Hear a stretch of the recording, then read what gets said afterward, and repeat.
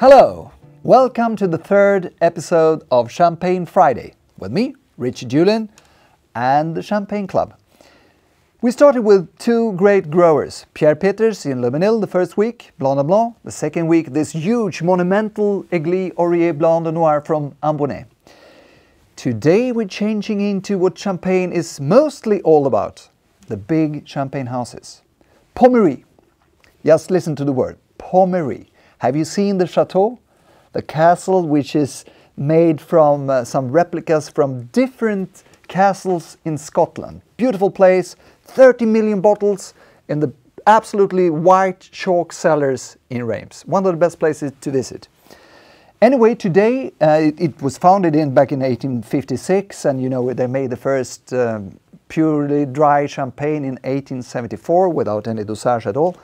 Today, since 2002, it's owned by Mr. Branken, the guy from Belgium who took over a big part of Champagne, a lot of resistance from the start, but today a man of honor that everyone respects. The second biggest Champagne group today, 20 million bottles and 5 million bottles of Pommery, the pure juvel in the group. So what could be better than tasting two different non-vintage champagnes this week, and next week we go into the little bit higher step of the vintage and Cuvée de Prestige from the same house. So in the left glass, this one, Pommery Brut Royal, the first non-vintage champagne that made me fall in love with champagne. So let's see what's in here. It's always 2.5, might be 3 years of cellar aging from time to time. Little bit too short to make this perfect, because you can age it yourself for 5-6 more years, and in a good cellar up to 10-15 years. Always very pure. It had some dips around the mid-90s, but today back in tremendous form, I will say. Approximately 1/3 of each of the 3 grapes. Let's see what it tastes like today.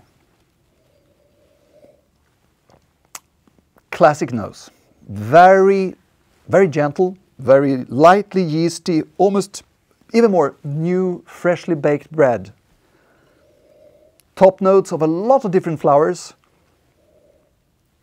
You can sense that it's a very dry champagne, but still there are some caramel notes. Very likable, very pure, very strict, and rounded at the same time.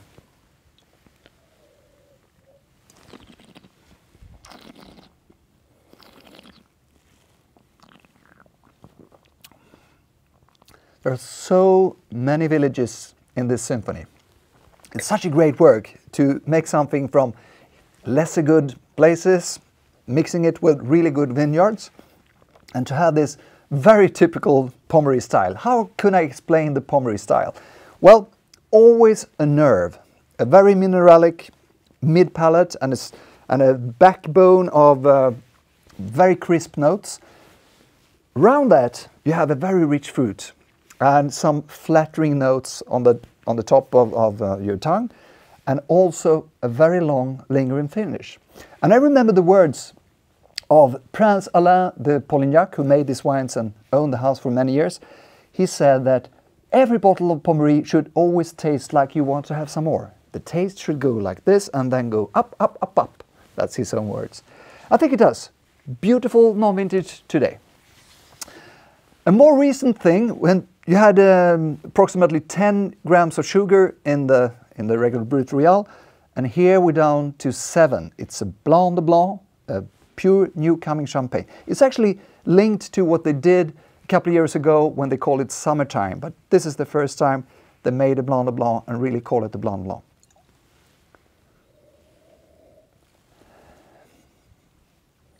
Blanc.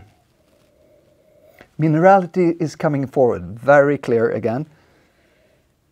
You have this, of course, again, typical like we had in the Pierre Peters 2 weeks ago, with these white flowers, these lemony notes, but on top of this, some more grapefruit, some more pineapple.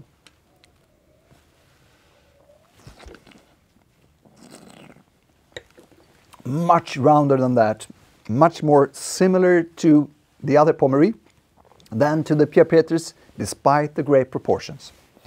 More elegant, lighter, more refinement than the Brut Real. But for me, it would be perfect to have as an aperitif, the Blanc de Blanc. Then for the first course, let's go for this Brut Real.